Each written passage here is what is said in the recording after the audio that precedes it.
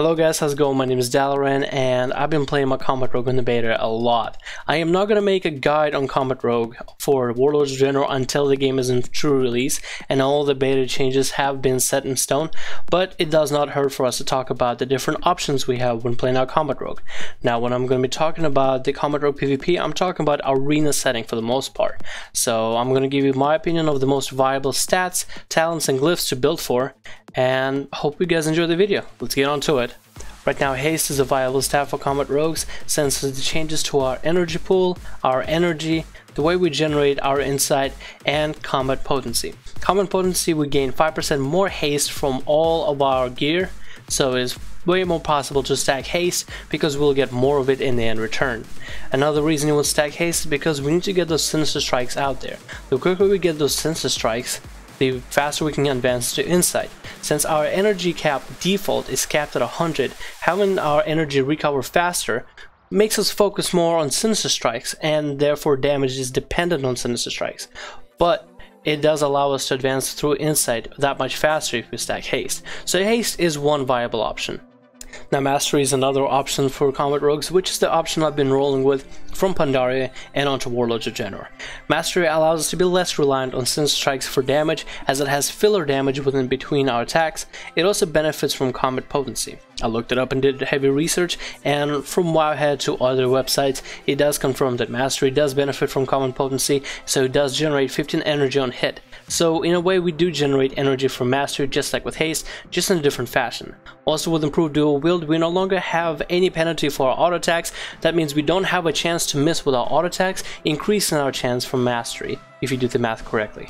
One benefit we have from Mastery over Haste is that Mastery procs during killing sprees, even a deep insight, while Haste doesn't quite benefit either a killing spree or deep insight during killing spree.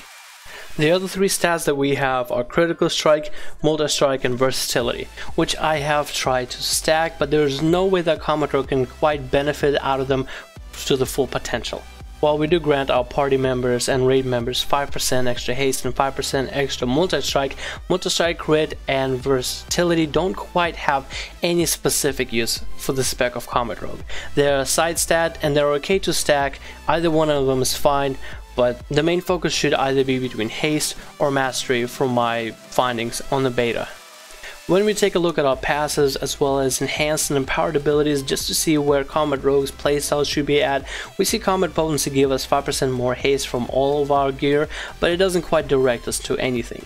On the other hand, Empowered Bandit's Guile makes our Deep Insight 20% stronger. That means we gotta reach Deep Insight in order to deal 50% extra damage, which is crucial.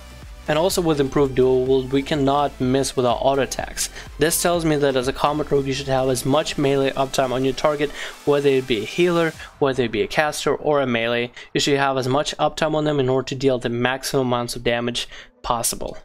This is the exact build that I'm running right now on the Warlords of Draenor beta. I'm focusing on the arena playstyle as well as a peel mode mechanic to Combat Rogue with Nerf Strike, which has been buffed to 50% rather than 25%, making our opponents after stun hit 50% less damage.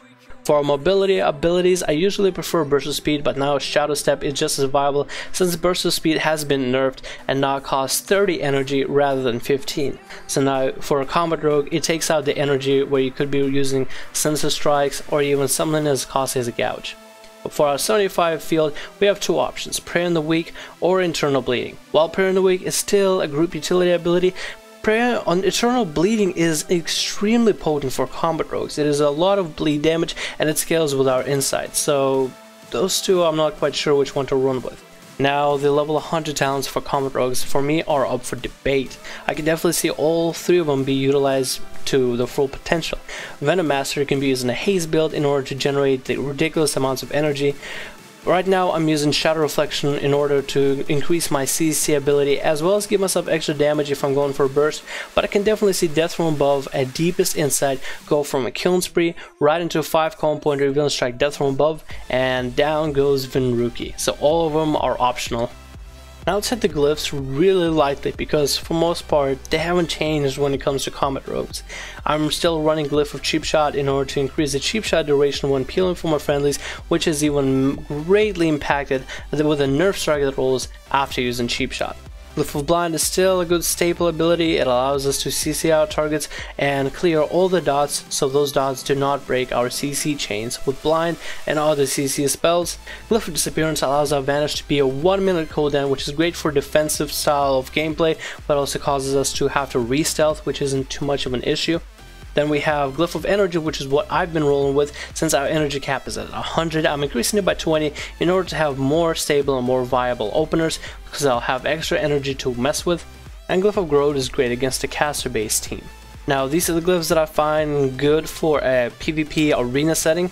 So when it comes to duels and battlegrounds, there might be different viable options, and for the most part none of them are too set in stone, because you can still play around any way you want to as a combat rogue without the need for Glyph of Blind, Cheap Shot, or even energy. Now guys, thank you for watching this video. Let me know what you think about all these theory crafting ideas, about the stats, talents, and glyphs viable for combat rogue when it comes to PvP. Let me know your opinion in the comments below. I gotta go back to studying combat rogue even more in depth to try to bring you guys the best and most accurate content I can. Hope you guys having a good one. I'll see you guys